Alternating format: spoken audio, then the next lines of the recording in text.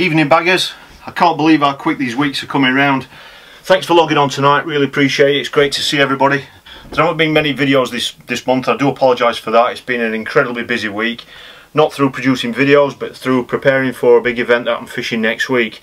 But first, I've got a few questions what you guys have asked, so best place I can answer those for you is going to be in the tackle room, so let's head over to that other corner. I'll go and answer these questions for you.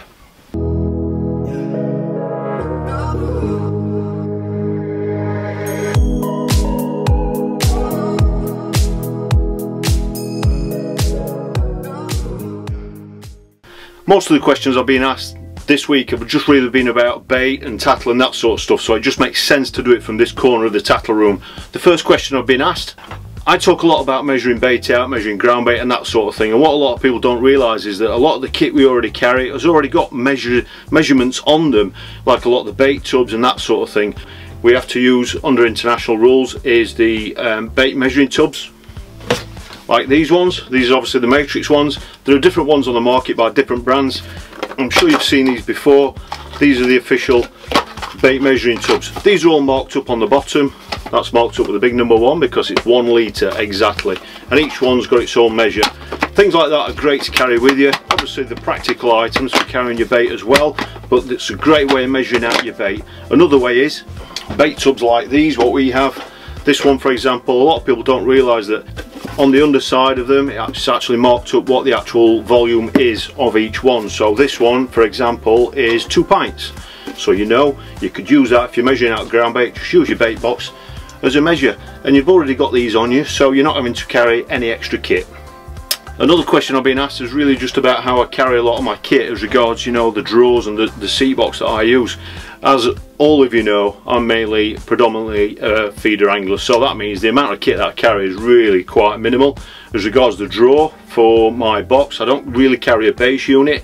The only time I carry a base unit like this is if I'm pole fishing, because I'll have all my pole kit in that, and that obviously slides underneath my main seat box. It clips into the frame just above the foot plate. But when I'm not pole fishing, obviously mainly I'm feeder fishing, I only need one drawer, one shallow drawer, and that carries all the bits and bobs that I need. I'm just putting some trays together now for a match that I've got coming up next week, and that's all I need to carry, one shallow drawer like that. And I know a lot of you are going to be interested to see what's in here. All that is, you can probably tell, I don't know where you get these boxes from, I don't know who they're made by, there's no name on them, but basically I've got one there with a selection of bombs in, a selection of stots, and then right at the end some baiting needles. That's all I need to carry in that one. And that one is again a selection of bombs, because obviously I'm feeder fishing, and obviously if you're going to fish snaggy venues you need to have some spares with you, and different weights as well. One thing a lot of people don't realise is that it's alright carrying a selection of bombs that are, say, an ounce in weight, but if you want to, you know, clip up or find a range that's much further out, that's 60, 70, 80 metres away, you obviously need a heavier bomb to do that. So that's why I carry some heavier bombs in that box. That one is all bombs, and at the end there are some sticky clip-on leads that are brilliant just for adding a little bit of extra weight to your feeders. In the other side of the tray, 2 pairs of scissors. I like to double up on everything just in case you lose one or it drops them in the water or whatever. Couple of pairs of scissors, 2 hook tires, couple of disgorgers, some style pliers that are from about 1982, and a bander for the pellets. Then I've got 2 other small tubs like this, one there, one there. One has got all my attachments in, like the swivels and baiting stops and that sort of thing. I'll just show you a variety in there, just nice little bits of accessories, bit of terminal kit. And in this one, swivels again, and I've got some, I only use homemade feeder links, and that's what's in that one, some feeder links and some swivels. And then at the end, as you can see, the good old faithful stopwatch and a selection of lines that I very, very rarely use, because I just about all the time use ready tied hook lengths, ones that I've tied up at home or ones that, you know, I've already got from Matrix. My hook lengths, in case you're wondering how I carry them, are all in one of these. I've got a couple, I'm just making one up now for an event I'm fishing next week. So all my hook lengths are in there, and that is carried in my carry-all. So I only need that one shallow, nice, neat, tidy drawer. I've been asked quite a lot about how I store feeders and things at home. I've got two different little systems really for how I store my feeders at home. I don't obviously keep all my feeders out because, you know, obviously over the years we've accumulated a lot of feeders, especially if you're buying them in bulk or in trade packs. You tend to accumulate a lot of feeders. I've got some that are up there in deep storage. I don't really go into there very often. That's just kind of a backup stock, if you want to call it that. The main stock that I come to if I'm going to make a box up or get some ready for the weekend is behind me in those tubs. As you can see, everything's labelled up. The great thing about boxes like this is that they're clear. So even though, yes, obviously I've labelled them up, they're clear anyway, so you can see quickly and easily what's in there. And this is just like an immediate stock that if I've got to come into the tackle room and just kind of make a box up or select a few for a match that I've got coming up at the weekend, I can go straight to whichever box it is and find the right ones that I need. Another little tip just to speed that process up even further, I mean, these are obviously the matrix feeders. They're marked up. I don't know if the camera's going to focus on that for you, but they're marked up very, very clearly what each one of these weighs, which is great. But I like to speed that process up even further, especially when I'm on the bank as well, quickly changing feeders. I just take a few seconds out just to write on each one what the weight is, and that speeds that process up even more. So I can come into the tackle room, find the feeders that I need. I've got spare boxes here if I need to make a box up. If I've got an event coming up and I want to put a new box together, I can just go straight to the box there. I've got another one over here, so I can quickly go to that, go to the feeders that I need, pack that away, put that in my carry-all, and then that's ready for the match. And then after the match, don't forget, bring that back, pop it back there after you've put the feeders back in there, and then it's all ready to go for next time. And the last question really was just about how I store ground baits and pellets at home. I don't keep a big stock of baits at home. A, it obviously takes up a lot of room. B, I have two little storage places. One is here in the tackle room. The other one is I have a small box of bait in my van for emergencies. Lots of times we go to venues and we might need a ground bait that we didn't realise we were going to need, or you end up on a slightly different peg or a different venue or whatever. You sometimes need an emergency supply. In that supply, which is in the back of the van, that I'll not take you out there to show you, but in there is just a box that's just got a bit of selection of cereal mixes, a selection of fish meal mixes. It's got a few feed pellets in there as well, and some corn. Baits like that, especially corn, are great to have in your van. They're in tins anyway, so they're not going to go off, so you can just keep it there just in case you need it. It's been a lifesaver on a couple of occasions, and that's, you know, that's when it really counts, and it just makes you a lot more prepared for any eventuality that you might come across. As regards ground bait, I keep them in here. Like I said, I don't store a lot. I don't know if the camera's going to let me do this. Let's try. My ground baits are stored in boxes like these. These are 64 litre boxes. I think I got them from Staples. Not too expensive at all. They're nice and clear so you can see what's in them. And my system is, the bottom box is all cereal mixes and that sort of thing, and the top box, which is the most popular one that I use, are all my fish meal mixes. Nice and simple. As regards pellets, pellets are stored in just nice little tubs like these.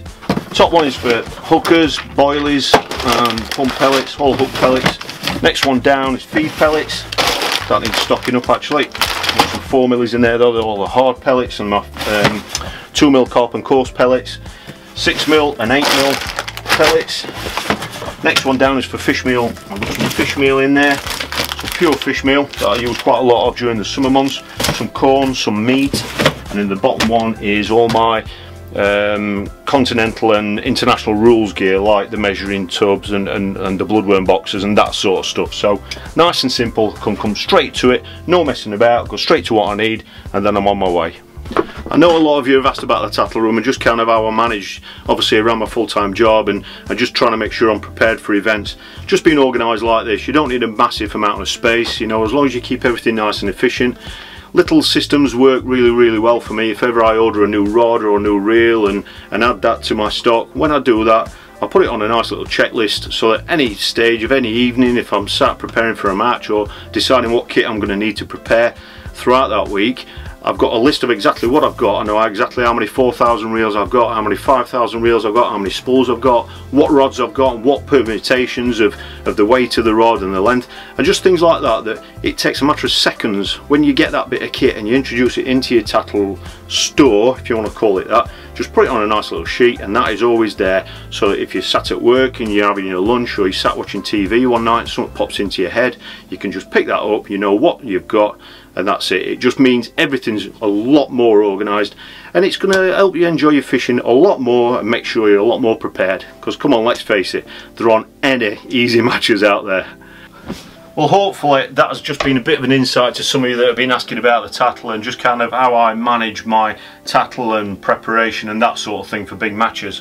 Well, it's been an incredibly busy week. I didn't have any match on last weekend, it actually got called off. I was coaching on Saturday, and then on Sunday I was due to be at Larford Lakes. I was going to be using it as a bit of a recce for the upcoming Golden Rod final, which is only about 3 weeks away, I think. And just due to the lack of numbers, just basically because most people were on the other Golden Rod qualifier at Boston, it just meant numbers were a little bit low, so we decided not to make that 125-mile journey down to Larford to have a recce for that, which was a bit of a shame, but that gave me a great opportunity to focus on some things that I've been working on here at home. So with no match to report on for you, this is just kind of a check-in more than anything else. A lot of faithful subscribers have said to me on numerous occasions, look, even if you don't fish a match, Jay, please just check in with us, let us know what you're up to, let us know what you're working on. I think most people realise that if I'm not in a match, I'm obviously working on something else. So it's been a week where I've spent a lot of time on this. Lots of exciting plans for the channel. I've got a big event to fish next week, and so a lot of preparation has been going into that, because it's a different style of fishing. The kit that I'm going to be using is slightly different, and I wanted to make it, you know, make my decisions right. I've done quite a bit of research. I've spoke to some very helpful top anglers who have helped me out with some information, so hopefully I've made the right tattle choices, but you'll be getting to hear all about that, especially as I'm filming the whole event, so that is definitely one that you'll be looking forward to. Another reason why I've been spending a lot of time on here this week is because we're only about 10 days or 2 weeks away from the launch of the Catch Fishing Channel store. A lot of people have asked me about merchandise, and this has really just come about because about 2 weeks ago someone saw me on the bank using a casting mat. The casting mat that I was using is one that's it's copyrighted to this channel, and a couple of people have asked me where they can get a hold of them. So the actual one of the finished ones arrived today. A lot of you probably don't even use casting mats, and it's just one of those products that you might, you know, it's like a 13 or a 14 foot long range rod. It might be something that you don't use very often, but when you do use it, it can make a massive impact to your fishing. It's obviously branded up.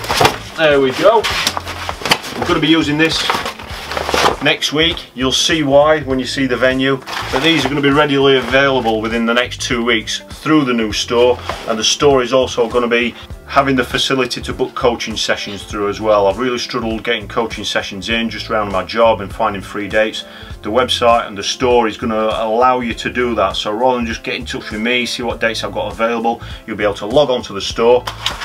This first bit of merchandise will be available in a couple of weeks time, as well as other things that will be rolling out over the course of the year, but it will also allow you to have a look at all the dates that are available for coaching and just click, and you can pay for them there and then it's all done and dusted, and then you can liaise with me as regards the venue and the style of fishing and all that sort of stuff. So it's been a very busy week, another exciting twist for the channel, but it's all because of you guys for supporting it, and I can't thank you enough for that. Thanks for logging on tonight. Like I say, I didn't have a match last week, but it's just a bit of a touch base with you because I know a lot of you really appreciate me doing this. Tomorrow, Friday, I'm going to be leaving work at 6 o'clock, and then I'm going to be racing over the Pennines, over to Manchester, and then the weekend is going to be all about the Northern Angling Show. I know a lot of you are going to be there, and I'm really looking forward to seeing you there and showing you some of the tattle that we've got on display on the Matrix stand. I'm there Saturday and Sunday. Bait-Tech are going to be there as well, so please pop over to see them. Haley and the crew will be over there. They'll be doing bait demonstrations. They'll have a lot of the new mixes already mixed up there for you to have a smell and just kind of play around with and just chat to the sponsored anglers there. And it's great just to talk fishing. So please, if you're thinking of going and you haven't got tickets, I'll put the link below for you to the Northern Angling Show website where you can get tickets in advance. So it's all about Manchester this weekend. That's it. I'm not going to ramble too much. Really appreciate you logging on. Thanks to the new subscribers that have joined again this week, and loads of twists and turns coming and a lot more fishing coming as soon as I get a chance to get on the bank. Thanks for watching. Have a fantastic weekend. Hope to see some of you at Manchester. If not, I'll see you in a few more days when I'll have next upload for you. Have a great weekend.